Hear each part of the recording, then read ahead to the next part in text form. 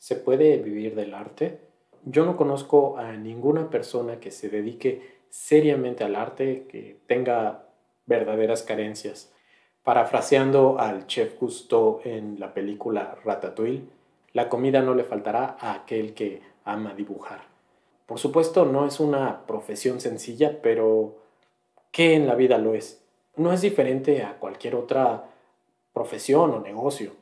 Lo que sí es que el arte tiene la ventaja de ser una profesión de vocación. Es decir, el artista no va a abandonar la práctica aún en tiempos difíciles. En algunos negocios, si uno no ve resultados en un par de años, es mejor parar y cambiar de giro. El arte es una carrera de fondo. El artista con el tiempo va mejorando hasta que logra dominar su disciplina. A mí me gusta imaginar que todavía hay muchísimas paredes vacías en el mundo que están esperando que se cuelgue una obra de arte en ellas.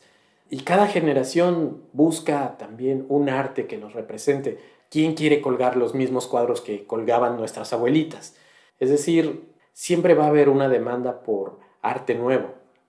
Y otra de las ventajas que tiene el dibujo y la pintura es que con una inversión mínima, como un lápiz y una hoja de papel, uno puede llegar a crear uno de los objetos más costosos del mundo. Por supuesto están las superestrellas del arte que en vida venden una obra en millones de dólares, pero en realidad uno no se dedica a esto por la cantidad de dinero que uno pueda llegar a hacer.